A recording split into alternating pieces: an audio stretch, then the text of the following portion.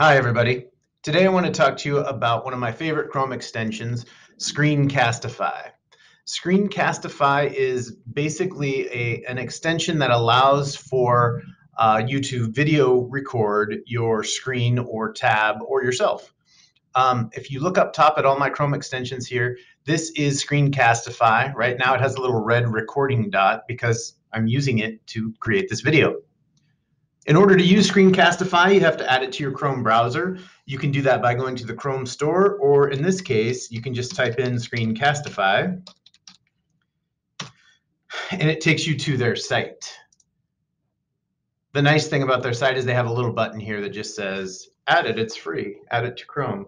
And so when I click on this, I get already installed, and we know that because I'm using it right now. But for you, you'll get prompted with a couple questions. You want to integrate it with your Google Drive. Is it okay to use your camera? Is it okay to use your microphone? And one of the great things about Screencastify is it's integrated with your Google Drive. So any videos you create go directly into your Google Drive, and it makes it easy to share them just as you would anything else that's in your drive.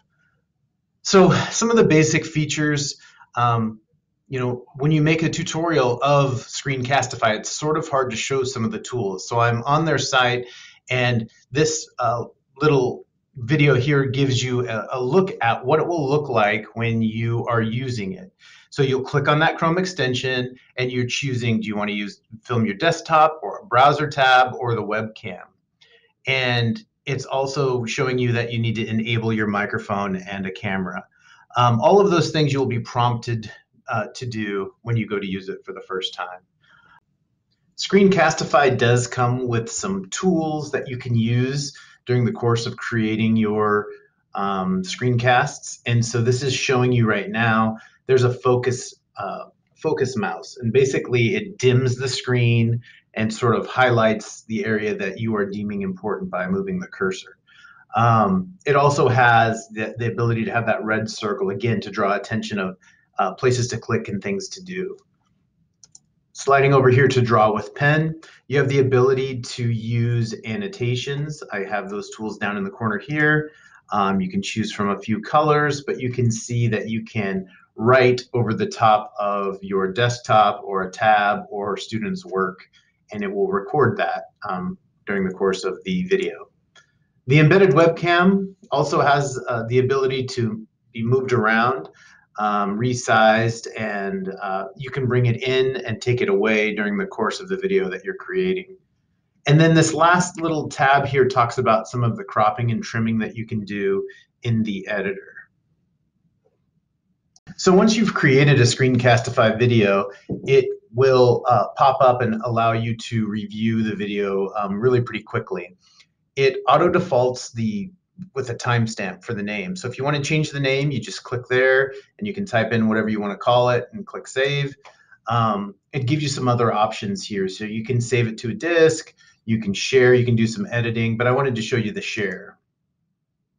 So you can see you have some choices. I want to know if you want to share through Google, you want to share it to YouTube, and then you have this straight to classroom option also. So if you wanted to get this link into your Google Classroom, you can click that and it will take it there really pretty quickly. Lots of different ways to use Screencastify in the classroom for both teachers and students. Here we have a teacher providing feedback using Screencastify. He's screencasting over the top of a student essay using the annotation tools. He's got a webcam going down here for the personal touch.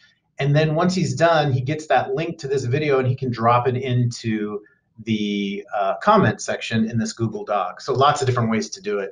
Think about all of the directions that you could give through screencasts so that students can access them. Again, it's a great accessibility tool for students that need those directions more than one time.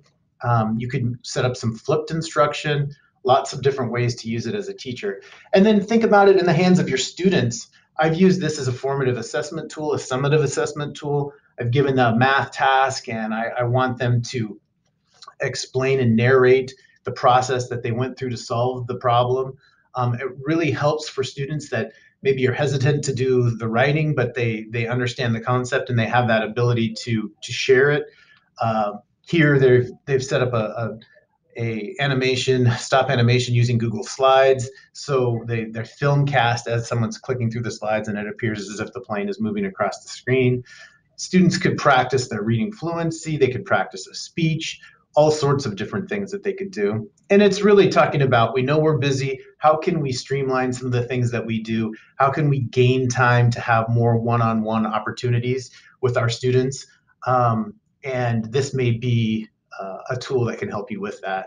And then lastly, I just want to remind everybody, it's designed for Chromebooks. So it's something that students can use. It syncs with your drive. There's really not much you have to do except for start and end the video, and it'll be in your drive. And it is fairly easy for everyone. It's going to take some trial and error once you kind of figure out the controls, but it is something that is fairly user-friendly. So hopefully you try this out, and hopefully this video is helpful to you. I am going to link below in the comments a resource, 50 ways to use Screencastify in the classroom. And here's a look at that document.